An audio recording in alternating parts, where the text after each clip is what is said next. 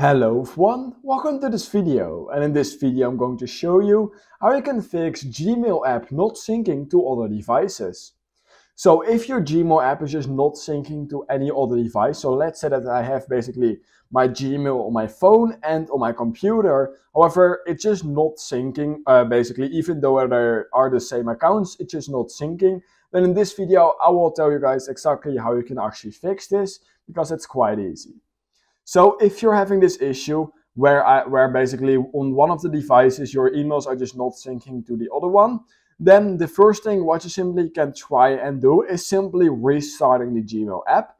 So you can either do this on your phone by simply restarting it and then opening it again. And you can also just simply do this over on your desktop version where you can just reopen it. Sometimes this will give it a quick refresh to see if it's then working. Now I've probably already think that you have already done that. So what you can also simply try and do is, and this is going to be really important because this is basically the easiest way in order to fix this, it's just simply logging out basically of your Gmail account on both of your devices and then just simply logging in again. Basically what that does, it will just completely hard refresh your entire Gmail and basically it should start automatically syncing again.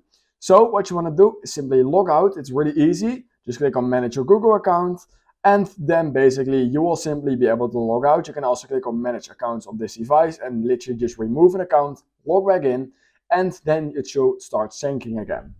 Now if that still did not fix the issue basically, then you can also try to simply restart your entire device, and you want to also make sure to see if Wi-Fi may be disabled on one of those devices, because if they don't have Wi-Fi, this means that your emails will just not start coming in.